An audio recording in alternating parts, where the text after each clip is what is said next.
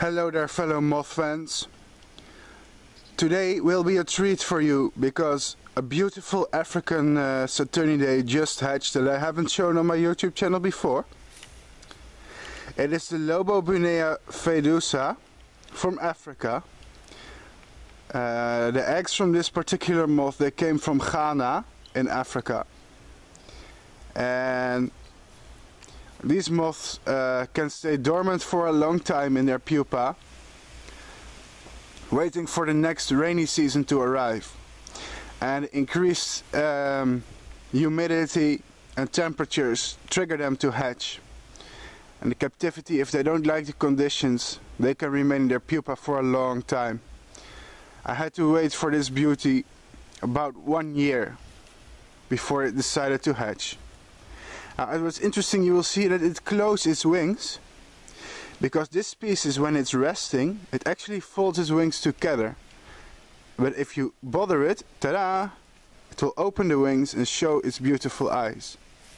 So in order to make videos like this, you will have to harass it a little bit. Hope you guys don't mind.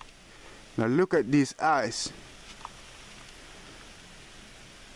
You know, my favorite types of moths are the kind of moths that have red eye spots. It just looks so intense and colorful. Plus, it's rare to see really pure red on insects like this. And it's a very large moth too. Oh, it's starting to go to sleep again. As you can see, it has some nice patterns on the underside of its wings that help camouflage it. See, and now it's asleep again. From the side, it almost looks like a dead leaf or a piece of tree bark. And this is how it rests. But when you bother it, boom, here come the eyes. Beautiful. I'm really, really privileged to be able to breed this beauty in captivity. Now there's some other good news. Let's place you against the wall for a second here. Because yes, you're beautiful. Okay, let's show you the eye spots one more time. Oof. Wow. There's some other good news. And the good news is babies. In this plastic container, you can see little yellow caterpillars. Maybe it's hard to see because I left the lid on. That's alright.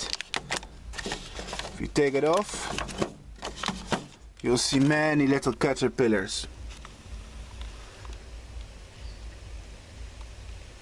And these are the caterpillars of the same species. So if I'm lucky, I can raise all of these to big moths, like the one over there.